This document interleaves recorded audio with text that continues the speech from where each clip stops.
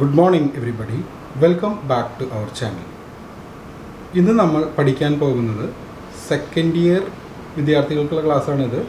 ഇതിൽ നമ്മൾ പഠിക്കാൻ പോകുന്നത് സെക്കൻഡ് ഇയർ പാഠപുസ്തകത്തിലുള്ള അമീഗോ ബ്രദേഴ്സ് എന്നു പേരുള്ള പാഠഭാഗമാണ് നമ്മൾ പഠിക്കാൻ പോകുന്നത്.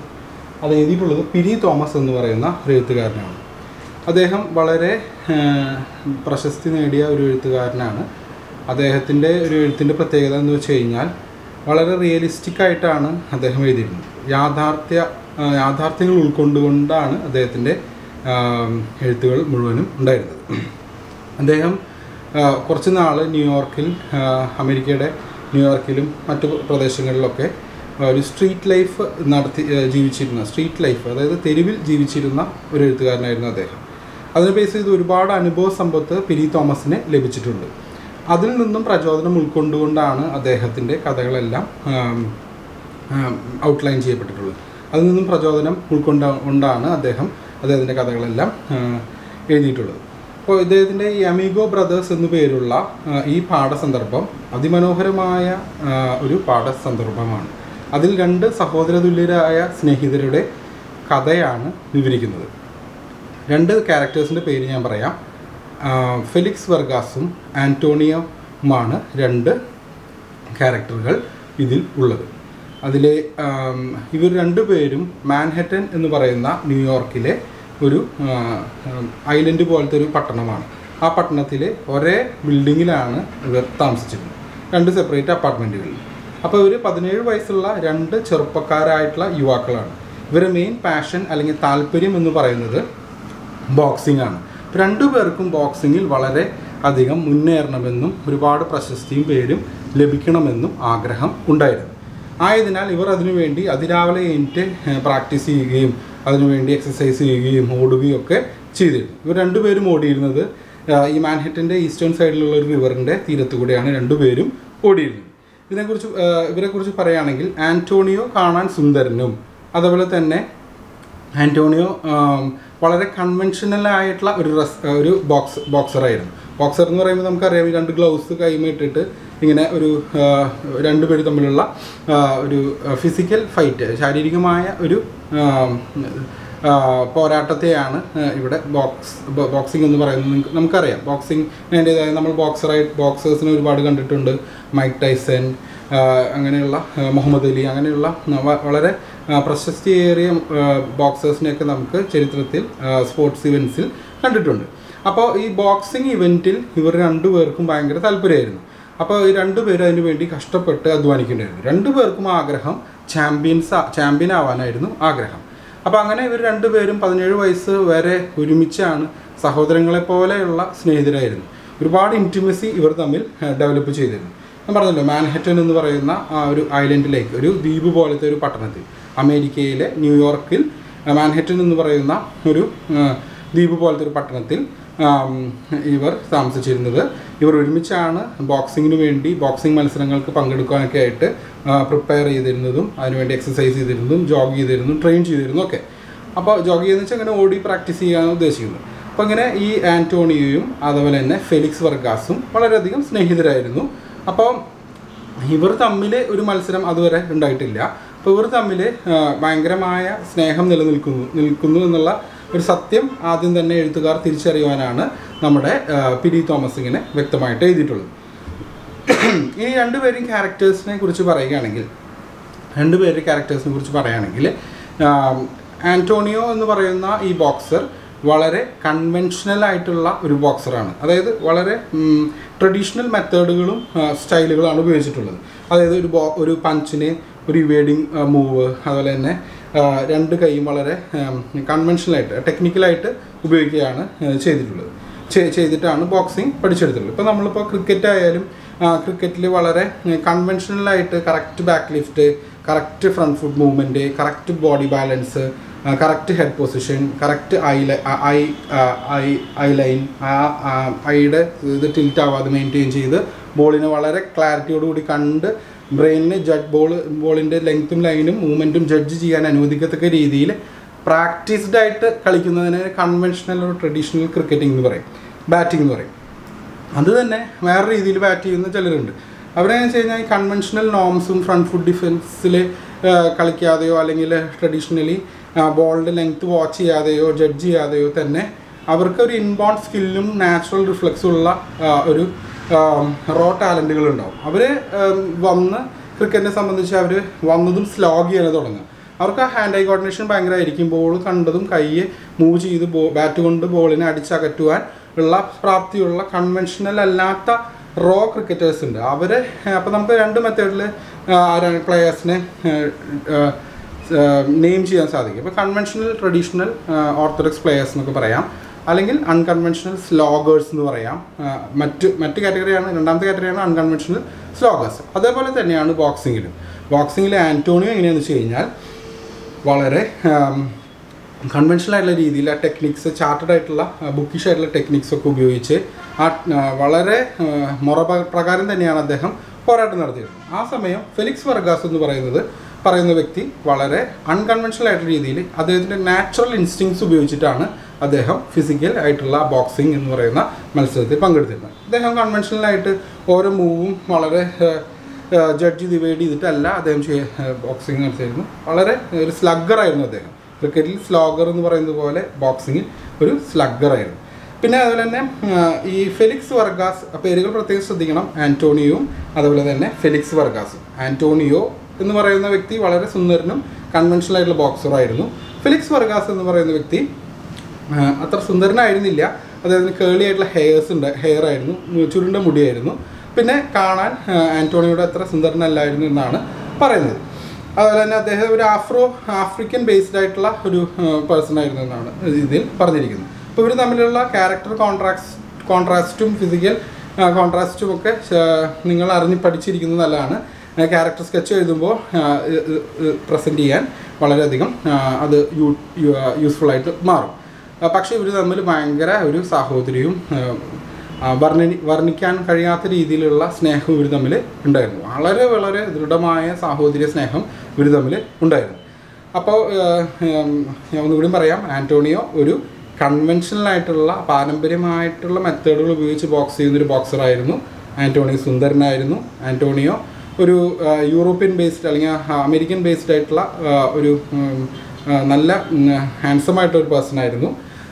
പിന്നെ ആൻറ്റോണിയോയ്ക്ക് വളരെയധികം ഒരു സാഹോദര്യ സ്നേഹം ഫെലിക്സ് വർഗാസിനോട് ഉണ്ടായിരുന്നു. ഫെലിക്സ് വർഗാസ് ഒരു ആഫ്രിക്കൻ ബേസ്ഡ് ആയിട്ടുള്ള ഒരു ബോക്സറാണ്. അദ്ദേഹം അൺകൺവെൻഷണൽ ആയിട്ടുള്ള ഒരു സ്ലഗ്ഗറായിരുന്നു. ട്രഡീഷണൽ വേസ് അല്ല അദ്ദേഹം ബോക്സിങ്ങിന് ഉപയോഗിച്ചിരുന്നത്. അദ്ദേഹം വളരെ റിഫ്ലെക്സീവ് ആയതുകൊണ്ടും വളരെ ഇമ്പൾസീവ് ആയതുകൊണ്ടും അദ്ദേഹം ഒരു അൺകൺവെൻഷണൽ ആയിട്ടുള്ള സ്ലഗ്ഗറായിരുന്നു അദ്ദേഹം. അപ്പോൾ അദ്ദേഹത്തിൻ്റെ ബോക്സിംഗ് സ്റ്റൈല് ഡിഫറെൻ്റ് ആയിരുന്നു. പിന്നെ ഫെലിക്സ് വർഗാസ് ഭയങ്കര സ്ട്രോങ് ആയിരുന്നു, വളരെ ഫിസിക്കലി സ്ട്രോങ് ആയിരുന്നു. അത് ഹസ്കി ആയിരുന്നു അദ്ദേഹം. അതുപോലെ തന്നെ അദ്ദേഹം ചുരുണ്ട മുടിയും കാണാൻ അത്ര ഭംഗിയും ഉണ്ടായിരുന്നില്ല. അദ്ദേഹത്തിന് ആൻറ്റോണിയോയുടെ പോലെ അത്ര ഭംഗി ഉണ്ടായിരുന്നില്ല. ആൻറ്റോണിയോ വളരെ തിൻ ആൻഡ് ലീനായിരുന്നു, അതുപോലെ തന്നെ സുന്ദരനുമായിരുന്നു. ഇവർ തമ്മിൽ വളരെയധികം വലിയ ഒരു സാഹോദര്യം ബാല്യം മുതലേ ഉണ്ടായിരുന്നു. അവർ താമസിച്ചിരുന്നത് മാൻഹട്ടൻ എന്ന് പറയുന്ന ഒരു ദ്വീപ് പോലെയുള്ള ഒരു പട്ടണത്തിൽ ആയിരുന്നു. നോർത്ത് അമേരിക്കയിലുള്ള ന്യൂയോർക്കിലെ മാൻഹട്ടൻ എന്ന് പറയുന്ന ദ്വീപ് പോലത്തെ ഒരു പട്ടണത്തിലാണ് അവർ താമസിച്ചിരുന്നത്. ഒരേ ബിൽഡിങ്ങിലാണ് താമസിച്ചിരുന്നത്, 2 ഡിഫറെൻറ്റ് അപ്പാർട്ട്മെൻറ്റ്സിൽ. അപ്പോൾ ഇവരെന്നും ഇവർ കാണാറുണ്ട്. അതുതന്നെ ഇവരുടെ പാഷനായിട്ടുള്ള ബോക്സിങ്ങിന് പോകുമ്പോൾ ഇവർ ഒരുമിച്ചാണ് ജോഗിങ് നടത്തിയിരുന്നതും എക്സസൈസും മറ്റു വർക്കൗട്ട്സിലൊക്കെ ഇവർ ഒരുമിച്ചാണ് അത് നടത്തിയിരുന്നത്, പ്രാക്ടീസ് ചെയ്തിരുന്നതും. അതുപോലെ തന്നെ ഫിസിക്കലി സ്ട്രോങ് ആകാനുള്ള എല്ലാ എക്സസൈസുകളൊക്കെ ഇവർ ചെയ്തിരുന്നത് ഒരുമിച്ചാണ്. ഇവർ തമ്മിൽ വളരെ വലിയ ഒരു സാഹോദര്യ സ്നേഹം ഉണ്ടായിരുന്നു. അങ്ങനെ ഇരിക്കുന്ന സമയത്ത് ഇവർ രണ്ടുപേരും ഇവരുടെ പ്രകടനങ്ങൾ കാഴ്ചവെച്ചിരുന്ന ബോയ്സ് ക്ലബ്ബ് എന്ന് പറയുന്ന ഒരു ക്ലബിന് വേണ്ടി ഗോൾഡൻ ഗ്ലൗ ടൂർണമെൻറ്റിൽ ടോംകിൻകൻ സ്ക്വയർ എന്ന് പറയുന്ന ഒരു സ്ഥലത്ത് വെച്ച് ഇവർ രണ്ടുപേരും ഏറ്റുമുട്ടേണ്ടതായിട്ട് വന്നു. ടോംകിൻസ് സ്ക്വയർ എന്നാണ് ആ സ്ഥലത്തിൻ്റെ പേര്. അവിടെ വെച്ച് ഏറ്റുമുട്ടണം എന്നുള്ളൊരു അനൗൺസ്മെൻറ്റ് വന്നു. അനൗൺസ്മെൻറ്റ് വന്നപ്പോൾ മുതലേ ഇവർ രണ്ടുപേരും വളരെയധികം ആശയക്കുഴപ്പത്തിലായി.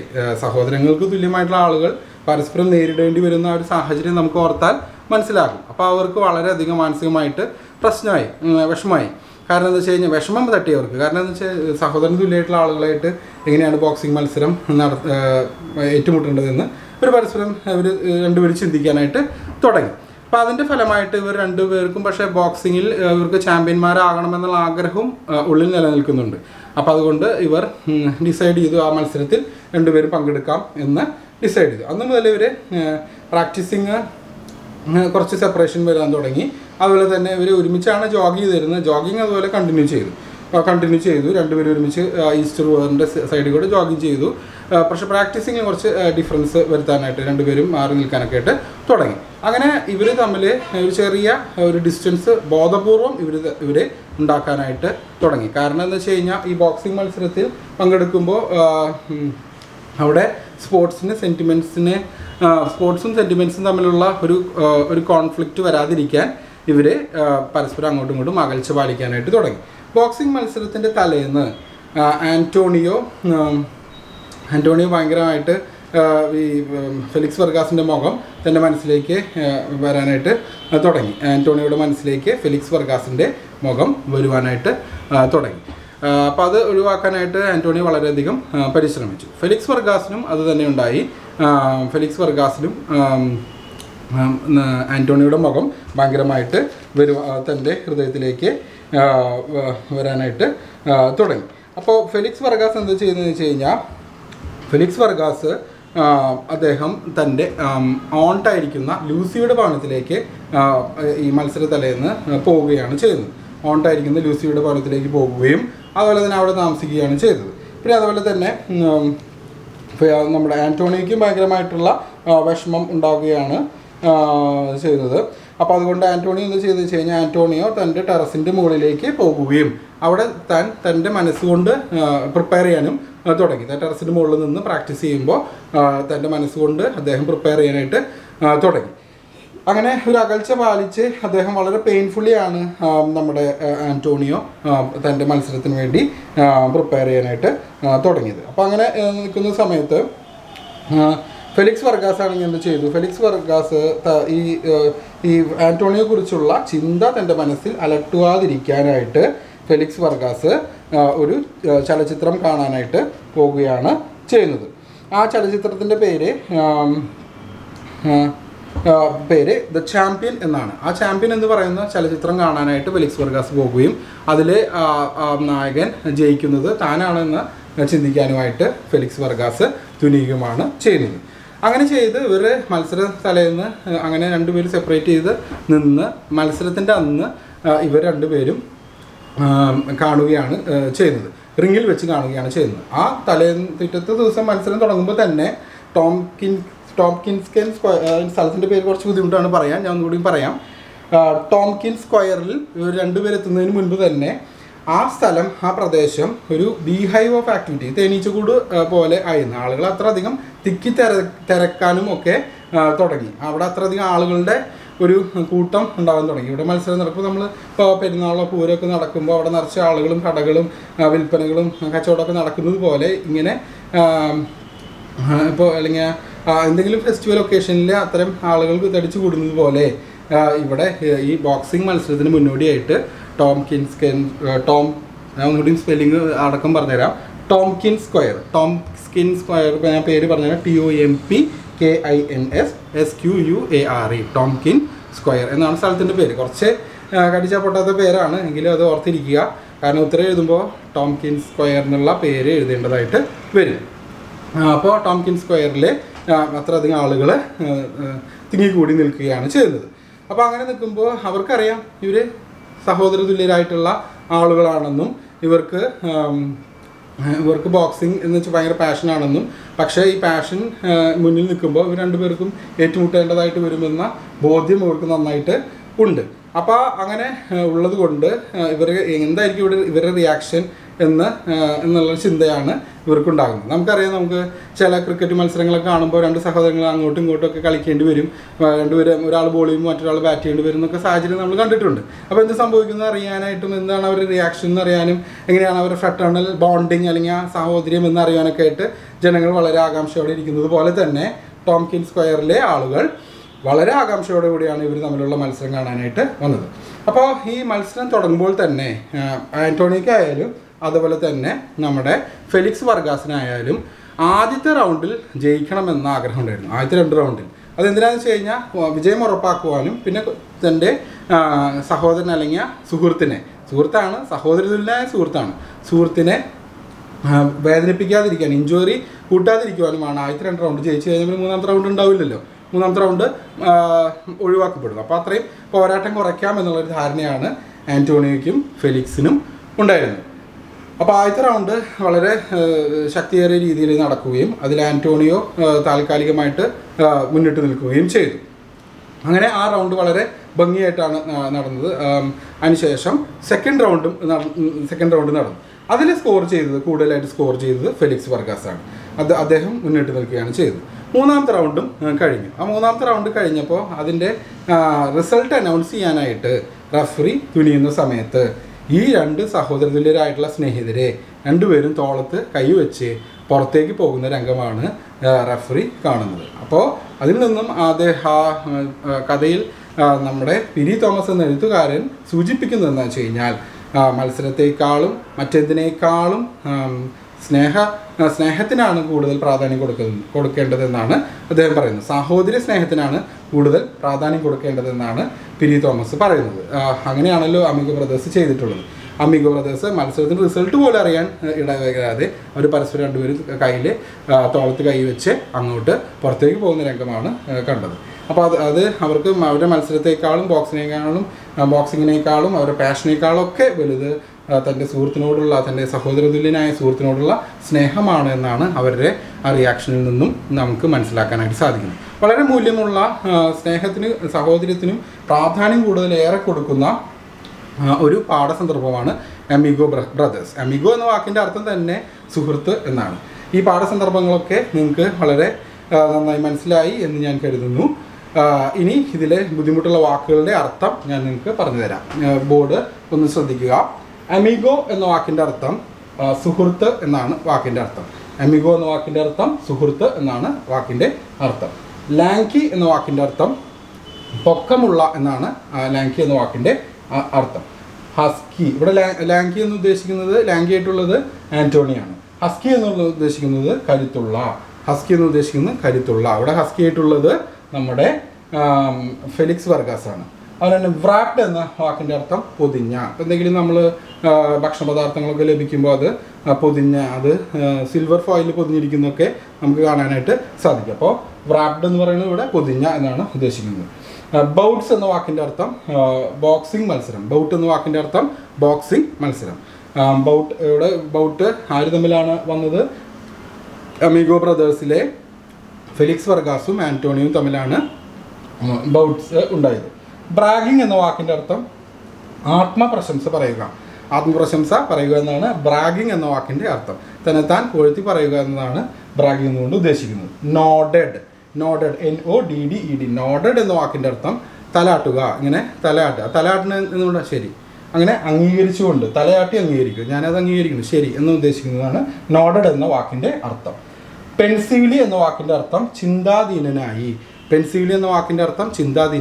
അതായത് വളരെ ആഴത്തിൽ ഇങ്ങനെ ചിന്തിച്ചുകൊണ്ടിരിക്കുന്ന, മനസ്സോടെ ഇരിക്കുന്ന വ്യക്തിയായിട്ട് ഇരിക്കുക. അങ്ങനെ ആ ബോക്സിംഗ് മത്സരത്തെക്കുറിച്ച് ഒരു 2 പേര് ഇങ്ങനെ ചിന്തിച്ചിരുന്നല്ലോ, അതാണ് പെൻസീവ്ലി എന്ന് ഉദ്ദേശിക്കുന്നത്. ഇങ്ങനെ ചിന്തിച്ചിരിക്കുക എന്നാണ് ഉദ്ദേശിക്കുന്നത്. ന്യൂമറസ് എന്ന വാക്കിൻ്റെ അർത്ഥം എണ്ണത്തിൽ വളരെയധികം.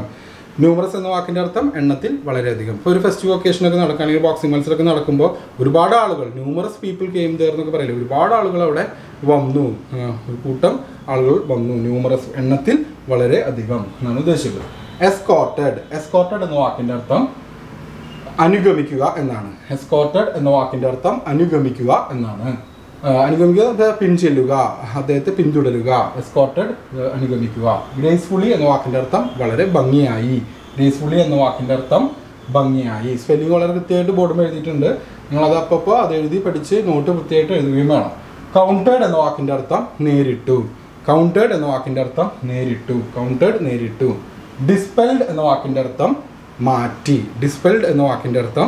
മാറ്റി. ഡക്ഡ് എന്ന വാക്കിൻ്റെ അർത്ഥം ഒഴിഞ്ഞു മാറി.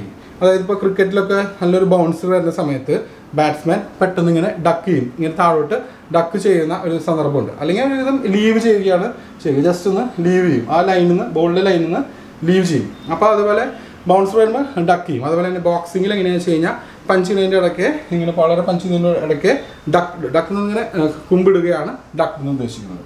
അപ്പോൾ ഡക്ട് എന്ന വാക്കിൻ്റെ അർത്ഥം അവിടെ ഒഴിഞ്ഞു മാറി, ഡക്ട് ഒഴിഞ്ഞു മാറി, ഇങ്ങനെ മാറി മാറി നിൽക്കുക എന്നാണ് ഡക്ട് എന്ന വാക്കിൻ്റെ അർത്ഥം. ഞാനിത് വളരെ ആനിമേറ്റഡ് ആയിട്ട് ആക്ട് ചെയ്ത് കാണിച്ചിരുന്നത് നിങ്ങളുടെ മെമ്മറി രജിസ്റ്റേഴ്സിൽ ഇത് രജിസ്റ്റർ ചെയ്യാൻ വേണ്ടിയിട്ടാണ്. അപ്പോൾ രജിസ്റ്റർ ചെയ്യുന്ന സമയത്ത് നിങ്ങൾക്ക് അത് എളുപ്പം മെമ്മറൈസ് ചെയ്യാനായിട്ട് സാധിക്കും എക്സാമിനേഷൻ.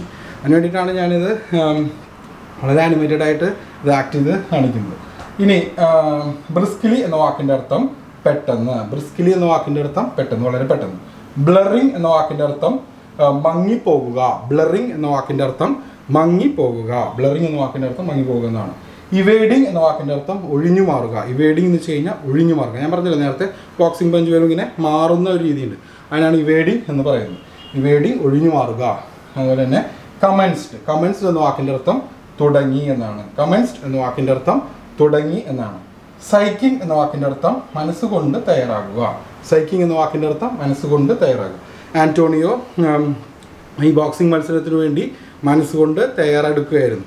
അദ്ദേഹം ആ റൂഫ് ടോപ്പിൽ പോയിട്ട് മനസ്സുകൊണ്ട് തയ്യാറാവുന്നത്, മെൻ്റലി പ്രിപ്പയർ ആവുകയാണ് ചെയ്തിരുന്നത്. അതുപോലെ തന്നെ പ്രമുഖരായിട്ടുള്ള ബോക്സേഴ്സായിട്ടുള്ള മുഹമ്മദ് അലിയും അതുപോലെ തന്നെ മൈക്ക് ടൈസനൊക്കെ വളരെയധികം മെൻ്റലി പ്രിപ്പയർഡ് ആയിരുന്നവർ. അവിടെ പ്രത്യേകിച്ച് മുഹമ്മദ് അലിയും മൈക്ക് ടൈസനെ കുറിച്ച് നമ്മൾക്ക് വളരെ വ്യക്തമായിട്ട് നമുക്കറിയാം. അവർ ഫിസിക്കലിയും ആ മത്സരത്തിന് മുമ്പായിട്ട് ഒരുങ്ങിയിരുന്നു, അതുപോലെ തന്നെ മെൻ്റലിയും അവർ മത്സരത്തിന് മുൻപായിട്ട് ഒരുങ്ങിയിരുന്നു. അപ്പോൾ ഇവിടെ ആന്റോണിയോ ആണ് ഒരുങ്ങുന്നത്. സൈക്കിംഗ് എന്ന് ഉദ്ദേശിക്കുന്നത് മനസ്സുകൊണ്ട് തയ്യാറാക്കുക എന്നാണ്. അവർ ആ വിജയം നേടുവാനായിട്ട് അവർ കുറേ കാര്യങ്ങൾ ത്യജിച്ചിരുന്നു. അതിനുവേണ്ടി അവർ ഫിസിക്കലായിട്ട് ഒരുങ്ങിയിരുന്നു, ആര് മൈക്ക് ടൈസനും അതുപോലെ തന്നെ നമ്മുടെ മുഹമ്മദ് അലിയൊക്കെ. അപ്പോൾ അതുപോലെ തന്നെ ആരാണ് ഫിസിക്കലി ഒരുങ്ങിയിരുന്നതും അതുപോലെ തന്നെ മെൻ്റലി പ്രിപ്പയർ ചെയ്യുന്നത്. സൈക്കിംഗ് എന്ന വാക്കിൻ്റെ അർത്ഥം മനസ്സുകൊണ്ട് തയ്യാറാകുക. ഇവിടെ മനസ്സുകൊണ്ട് തയ്യാറാകുന്നതിനെ കുറിച്ചാണ് പറയുന്നത്. ഇവിടെ മനസ്സുകൊണ്ട് തയ്യാറായിരുന്നത് അമിഗോ ബ്രദേഴ്സിലെ ആന്റോണിയോ ആണ്. അപ്പോൾ ഇതൊക്കെയാണ് 20 വാക്കുകളുടെ ബുദ്ധിമുട്ടുള്ള വാക്കുകളുടെ അർത്ഥങ്ങൾ ഞാൻ വ്യക്തമായിട്ട് നിങ്ങൾക്ക് പറഞ്ഞു തന്നിട്ടുണ്ട്. ഇനി നിങ്ങൾക്ക് ടെക്സ്റ്റ് എടുത്ത് അത് വായിക്കുമ്പോൾ ഇലക്ട്രോണിക് ടെക്സ്റ്റ് ഞാൻ അയച്ചു തന്നിട്ടുണ്ടല്ലോ ഗ്രൂപ്പിൽ. അപ്പോൾ അത് വായിച്ച് നോക്കുമ്പോൾ ഈ ബുദ്ധിമുട്ടുള്ള വാക്കുകളും കൂടിയും അതിൽ കണക്ട് ചെയ്ത് നിങ്ങൾക്ക് പെട്ടെന്ന് അർത്ഥങ്ങൾ മനസ്സിലാക്കാം. അപ്പോൾ ഈ കഥ നിങ്ങൾക്ക് വളരെ വ്യക്തമായി ഞാൻ കരുതുന്നു. അപ്പോൾ ഇതൊക്കെയാണ് അമിഗോ ബ്രദേഴ്സ് എന്ന് പറയുന്ന പാഠസന്ദർഭത്തിലുള്ളത്. ഇത് എഴുതിയിട്ടുള്ളത് പിലി തോമസ് എന്ന് പറയുന്ന ഒരു എഴുത്തുകാരനാണ്. ഇനി ഞാനിതിൻ്റെ ഇംഗ്ലീഷ് തർജ്ജമ തരാം, ശ്രദ്ധിക്കുക. Amigo Brothers is a is a lesson by P.D. Thomas. P.D. Thomas was a famous writer. His writing contained many realistic situations. He did have a lot of experience from the street life that he had during his life in the streets of New York, which is in North America. So from his experience, he jotted down beautiful chapters, beautiful writings, and one among them is Amigo Brothers. Amigo Brothers is a story that reflects the lives of two brothers, or not two brothers, actually two friends who were living like brothers. The two friends are Antonio and Felix Vargas. Antonio and Felix Vargas both were at the age of 18. They were very friendly and loving to each other till the age of 18, and they were living in the same building in 2 different apartments at Manhattan, which was located in New York. They kept practicing together because they had a passion in boxing. They went outside for jogging together along the East River side. They were very much intimate with each other, like own brothers. So this was their life, and while they were moving in a very smooth, friendly manner in the journey of their life, they were asked to fight against each other in a Golden Glove tournament, which was conducted by the Boys Club. So this made their minds slightly pestered, because they did not want to fight each other because they were like brothers, but they had a passion for boxing. So they both wanted to become champions. So there is no other option for them except to fight each other for the Golden Glove tournament conducted by the Boys Club, because they had the passion to become champions. So they they were willing to fight each other, and they were trying, and from them they were trying to prepare themselves for the boxing competition. Earlier they were practicing together, but from the announcement of this particular boxing match, they started separating each other so that the intimacy will get reduced. But they kept on jogging together along the east river side. But as the days moved by and they were getting closer to the boxing competition, they tried to separate or part each other so that they don't have much sentiments while the sport is about to go on. The sport means I mean the boxing match. So they kept a slight distance with each other. So while the boxing match was getting closer, their minds started getting puzzled, and they started to feel that pain inside, because they never wanted to box their brother like friend. So this was a great problem inside their mind. So in order to overcome that particular situation, at the year of the boxing match, Felix Vargas did move out to his aunt's house. His aunt's name was Lucy, and Antonio kept moving onto the rooftop and started psyching himself, or started mentally preparing himself for the boxing match. On the other hand, Felix Vargas did go for a movie named Champion, in which the actor or the hero at the end of the movie became the champion. So he felt himself to be the champion, and he felt to be in the winner's shoes. So during the when the boxing match was about to be started in that particular morning, Tompkins Square became a beehive of activities, and many people gathered there. Like most of the festival occasions we have in our state Kerala, when there is any kind of festival occasions, people start to move in like bees into the hive or the festive occasion. So similarly, people started to come in like bees into the beehive in Tompkins Square because of this particular announcement of the boxing match between the Amigo brothers. So people did like both the friends very much, and each of these Amigo brothers did have their loyal followings. And the match started. Both the Amigo brothers, that is Antonio and Felix Vargas, wanted to finish the match in 2 rounds because they did not want to injure their opponent to the opponent much, so that they never wanted a 3rd round. Moreover, they wanted to win also. So both wanted to finish the match in first 2 rounds. In the first round, Antonio did gain more points, and in the second round, Felix Vargas did gain more points.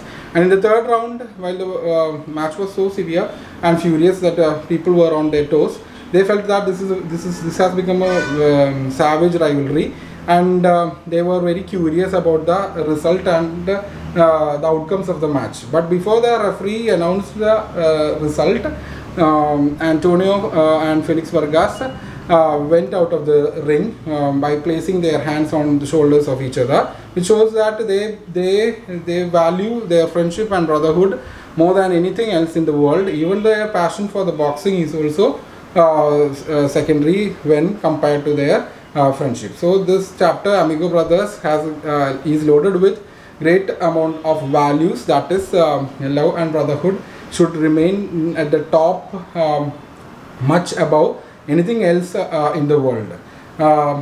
P.D. Thomas is indirectly saying that love and brotherhood and fraternity is much more stronger, is a thing that has to be valued much more than any other competition in life. He indirectly says that competitions in life creates cracks in the fraternity of people, and Amigo Brothers is an example to show that it should not be like that. Any kind of competition in life should not create any kind of crack in the fraternity of people, and people should value their love and friendship more than anything else in the world. That is what P.D. Thomas is trying to communicate through his chapter named Amigo Brothers. I hope this chapter is crystal clear for you, for my students, and That's all I would like to tell about this particular chapter. എൻ്റെ പ്രിയ വിദ്യാർത്ഥികൾക്കും എല്ലാവർക്കും ഇംഗ്ലീഷിലുള്ള തർജ്ജമയും ഞാൻ state ചെയ്ത് കഴിഞ്ഞു. പഴയ ചില വീഡിയോകളിൽ ഞാൻ ആദ്യം ഇംഗ്ലീഷിലാണ് പറഞ്ഞിട്ടുള്ളത്. അവസാന ഭാഗം അല്ലെങ്കിൽ പകുതി വീഡിയോയുടെ പകുതിക്ക് ശേഷമാണ് മലയാള തർജ്ജമ പറഞ്ഞിട്ടുള്ളത്. ആദ്യം ഇപ്പോൾ നമ്മൾ ജൂൺ മാസത്തിൽ തുടങ്ങിയ കുറേ ക്ലാസ്സുകൾ. അപ്പോൾ പ്രിയ വിദ്യാർത്ഥികളുടെ ശ്രദ്ധയ്ക്ക് വീണ്ടും ഞാൻ പറയട്ടെ, ആദ്യ ഭാഗം മാത്രമേ അല്ലെങ്കിൽ ഒരു പകുതിയോളം മാത്രമേ ഇംഗ്ലീഷിൽ അപ്പോൾ ആ ക്ലാസ്സുകളിൽ പറഞ്ഞിട്ടുള്ളൂ. ബാക്കിയുള്ള ഭാഗം അതിൻ്റെ മുഴുവൻ തർജ്ജമയും മലയാളത്തിൽ പറഞ്ഞിട്ടുണ്ട് എന്ന കാര്യം എൻ്റെ പ്രിയ വിദ്യാർത്ഥികളുടെ ശ്രദ്ധയിലേക്ക് കൊണ്ടുവരട്ടെ. ഈ പാഠത്തിൻ്റെ നോട്ട്സ് ഞാൻ അടുത്ത ക്ലാസ്സിൽ തരുന്നതായിരിക്കും. ഈ പാഠത്തിൻ്റെ കഥ നിങ്ങൾക്ക് വ്യക്തമായി എന്ന് കരുതുന്നു. പിന്നെ ഞാൻ എപ്പോഴും പറയുന്നത് പോലെ please stay safe at home. പുറത്തേക്ക് അധികം പോകാതിരിക്കുക. പൊതുസ്ഥലങ്ങളിലേക്ക് പോകുമ്പോൾ മാസ്ക് ഉപയോഗിക്കുക. കൈകൾ വൃത്തിയായി 20 സെക്കൻഡിലധികം നേരം സോപ്പ് ഉപയോഗിച്ച് കൈകൾ വൃത്തിയായി ഇടയ്ക്കിടയ്ക്ക് കഴുകാനായിട്ട് ശ്രദ്ധിക്കുക. അതുപോലെ തന്നെ പുറത്ത് പോകുമ്പോൾ ചെറിയൊരു കുപ്പിയിൽ സാനിറ്റൈസർ പോക്കറ്റിൽ വെക്കുന്നത് നല്ലതാണ്. കാരണം കയ്യിൽ കരുതുന്നത് നല്ലതാണ്. കാരണം ഇപ്പോൾ പൊതുസ്ഥലങ്ങളിലേക്ക് എത്തുന്ന സമയത്ത് അവിടെ ചിലപ്പോൾ കൈകൾ കഴുകാനുള്ള സാഹചര്യമില്ലാത്ത സമയമുണ്ടെങ്കിൽ നിങ്ങൾ സാനിറ്റൈസർ ഉപയോഗിച്ച് കൈകൾ വൃത്തിയായി കഴുകുക. അകലം പാലിക്കുക. സോഷ്യൽ ഡിസ്റ്റൻസിങ് പാലിക്കുക. 1 മീറ്ററിന് മേലെ ഗവൺമെൻറ് നോംസ് പ്രകാരം ഡിസ്റ്റൻസ് പാലിച്ച് വ്യക്തികളായിട്ട് സംസാരിക്കുന്ന സമയത്ത് മാസ്ക് ഉറപ്പുവരുത്തുക. മാസ്ക് ധരിച്ചിട്ടുണ്ടെന്ന് ഉറപ്പുവരുത്തുക. ഇങ്ങനെയൊക്കെ സേഫായിട്ട് ഇരിക്കുവാനുള്ള കാര്യങ്ങൾ ഗവൺമെൻറ് നോംസ് പ്രകാരം പാലിക്കാനായിട്ട് ഞാൻ എൻ്റെ വിദ്യാർത്ഥികളോട് വിനയപൂർവ്വം അഭ്യർത്ഥിക്കുന്നു. ഇന്നത്തെ ക്ലാസ് നിങ്ങൾക്ക് എല്ലാവർക്കും ഇഷ്ടപ്പെട്ടെന്ന് കരുതുന്നു. എല്ലാവർക്കും നല്ലൊരു ദിവസം ആശംസിച്ചുകൊണ്ട് എൻ്റെ വാക്കുകൾ അവസാനിപ്പിക്കുന്നു. Thank you.